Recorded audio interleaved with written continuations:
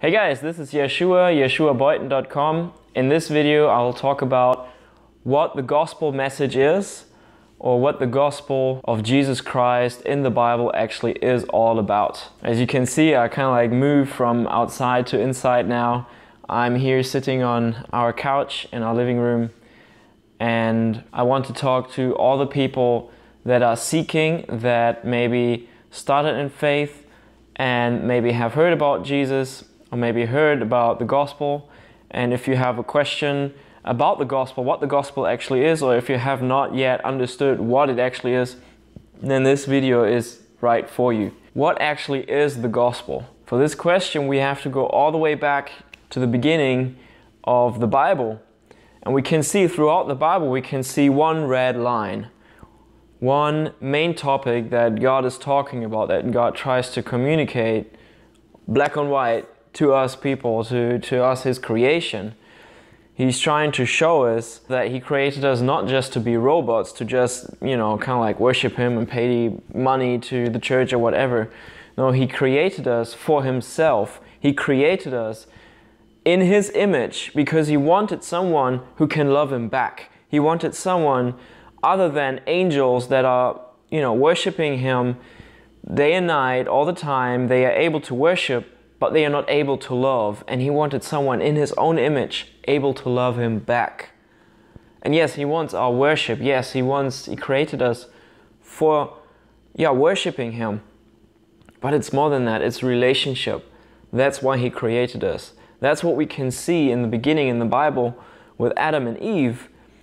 He created them, and when it says actually in the one day He came into the garden, and in the end of the days, so to speak, and He's calling for Adam, hey, where are you? Where are you?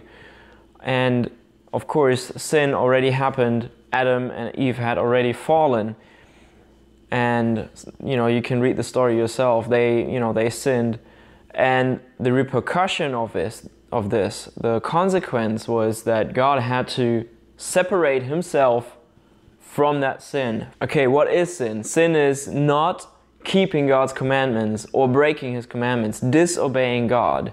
Now, we have to compare this to a father who tells his child, hey, don't put your hand on the hot furnace or on the hot oven, it'll burn you.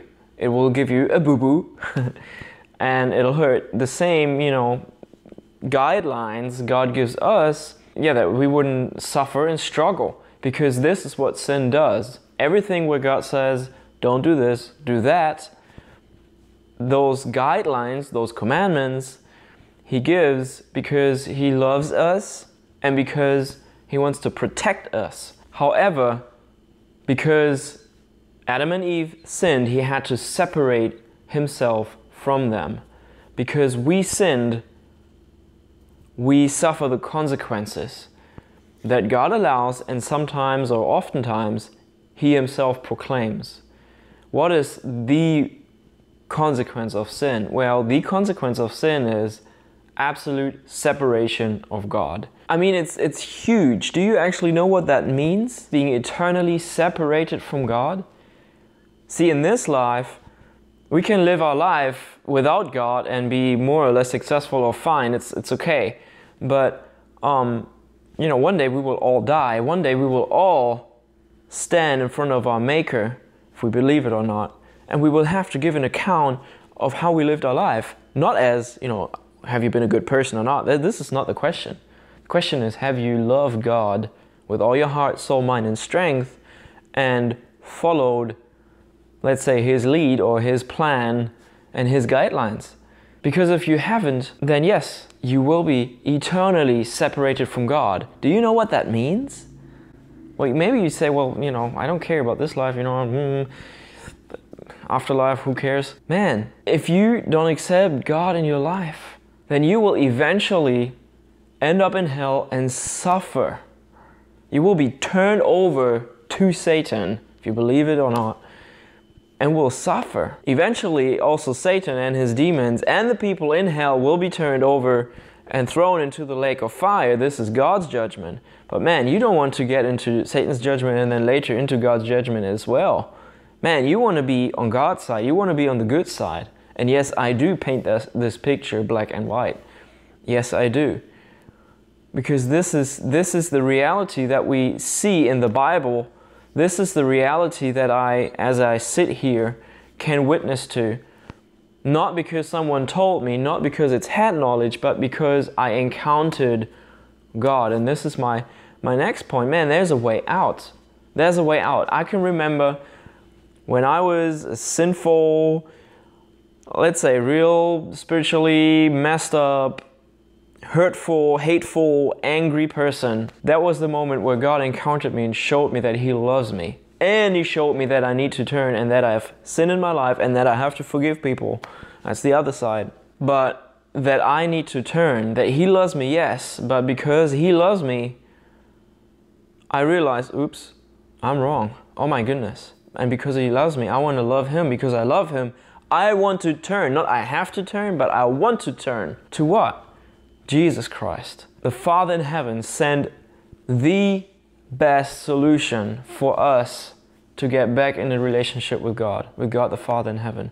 And that is Jesus Christ. He sent His only begotten Son, His perfect Son, the perfect sacrifice anyone or anything could be to take away the guilt that we have before God. See, a just God, a just judge, will punish sin, will punish what is unlawful. And there must be some kind of justification be made. There must be some kind of price be paid. And this is what Jesus Christ died for. This is what Jesus did.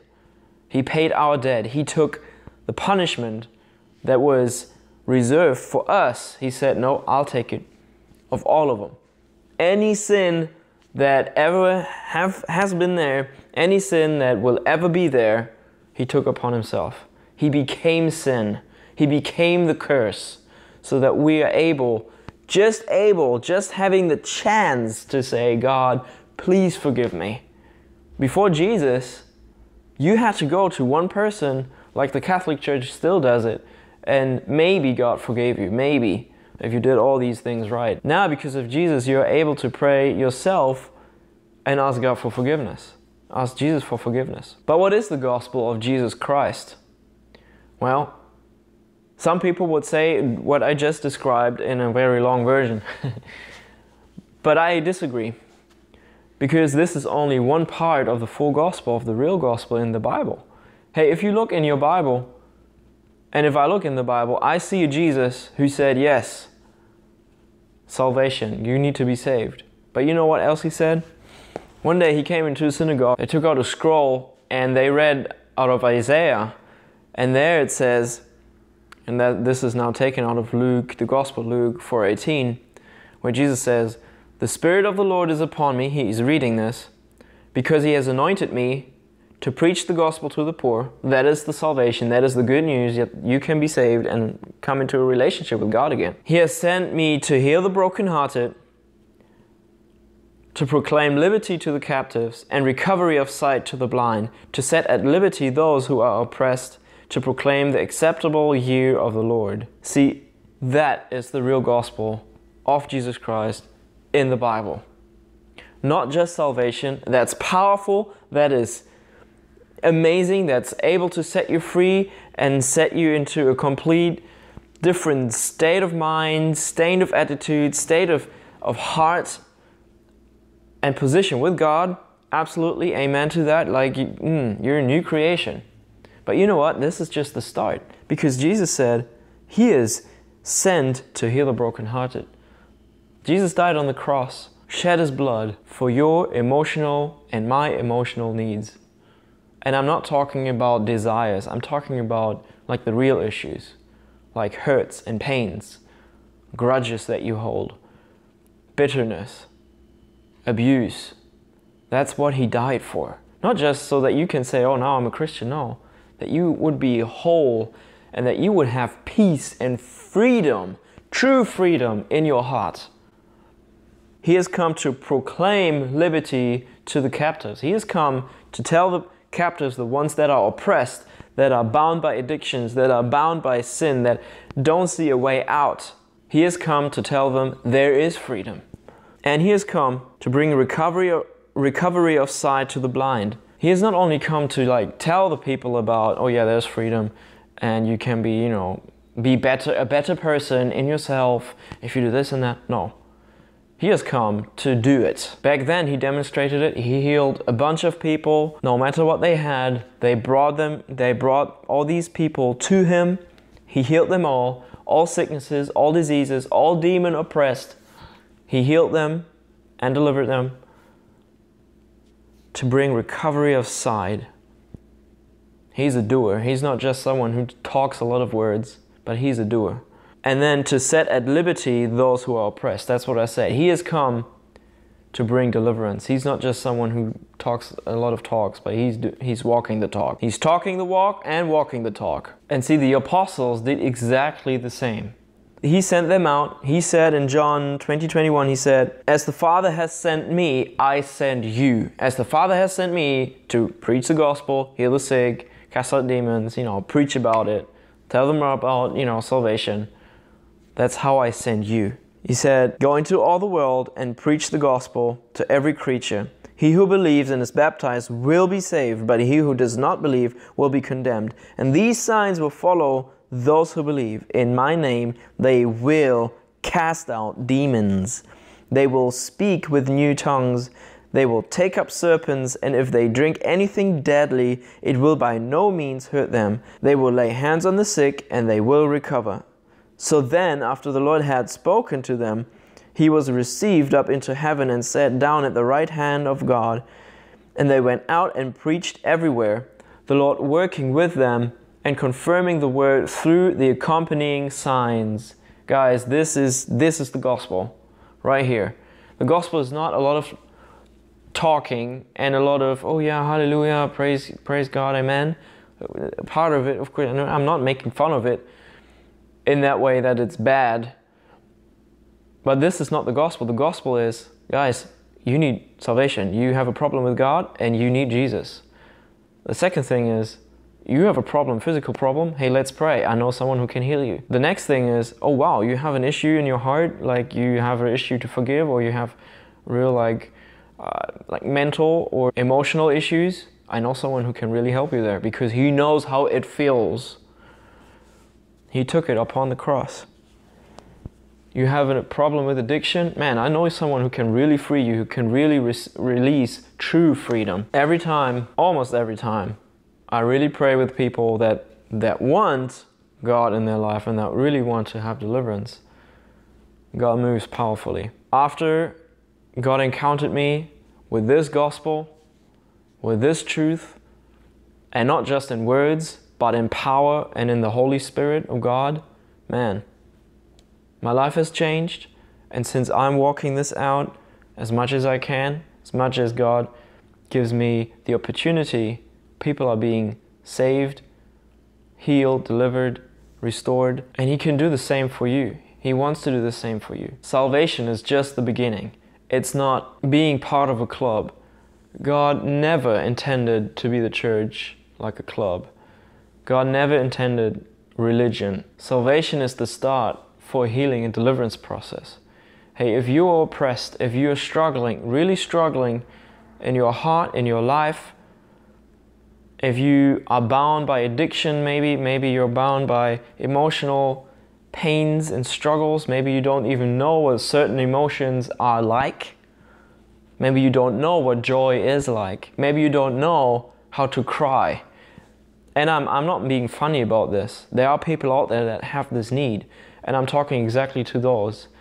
And I'm talking also to those that have never experienced God as in having an encounter with Him, that only know this from head knowledge, that maybe grew up in church or grew up in this church society and churchiness.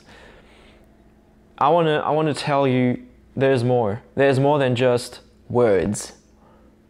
Paul and all the apostles preached the gospel, not in wisdom of men. Yes, they preached, they used their words, but they preached it in the power of God and the Holy Spirit. Meaning, signs, wonders, and miracles were following them. Jesus is real. Salvation is real. Hell is real. Healing is real. Deliverance is real. God is real. The supernatural realm with God is real. And He wants to give this to you. He wants to give Himself to you. He's standing there, He's waiting. He kind of like kicks the ball to you now. And He's inviting you to have a relationship with Him. But you need to make that step in faith and entrust yourself to Him. You have to open yourself up. Lay everything down that you're struggling with, or that is currently kind of like a whirlwind around you. And if you want to know what it is like to be in a relationship with Jesus, hey, just give Him a chance. And I would like to pray, and I would like to give this prayer. If you want to pray it with me, you can do this right there where you're watching. And if you agree with it, either you can repeat it, or you can just say amen to it and agree with it in your heart. However, it needs to come from your heart. God is not listening to what you speak with your lips. He's listening what comes out of your heart. Let's pray. Jesus, I ask you for forgiveness for my sin. Jesus, I want to give you a chance. I want to get to know you.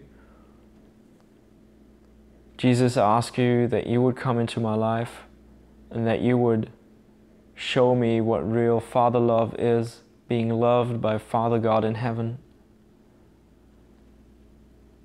Jesus, if this is true, that you're alive and that you're still doing these signs, wonders, and miracles, I ask you that you would, right now, come into this place and encounter me. God, I want to know you. I want to get to know you.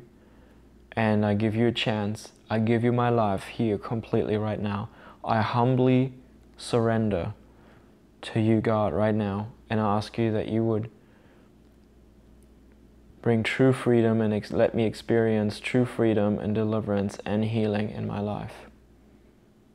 In Jesus' name, amen. If you enjoyed this video, give it a thumbs up, or hit the subscribe button if you haven't already, and hit the bell button next to it so you're notified if there is a new video. I hope this blessed you and helps you grow in faith, experience the gospel, and walk it out daily. See you next time.